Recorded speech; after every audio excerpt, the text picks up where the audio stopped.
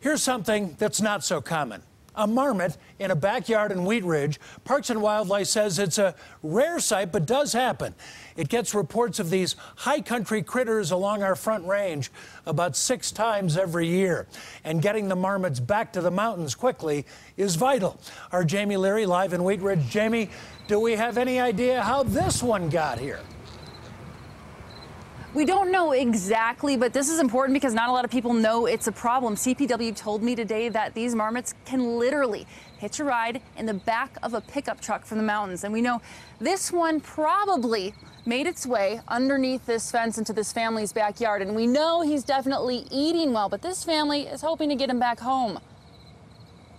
So we set up some traps. We added a camera to kind of see where he's coming from. They may not know exactly where he came from, but the Heaton family knows exactly where he's going. It's right to the chicken feeder. Like clockwork, a hungry yellow-bellied marmot appears every morning. It's the best time to beat the chickens to the feeder. I mean, like 40 minutes in a row, he just sits there at the feeder and eats constantly. Kayla Heaton has enough mouths to feed without the marmot, but she's glad she finally has footage of it. When she first told friends, they assumed she was just sleep deprived. He's a pretty good sleeper, but still, yeah, it made me feel a little crazy. Even her husband was skeptical, but now... I'm sorry.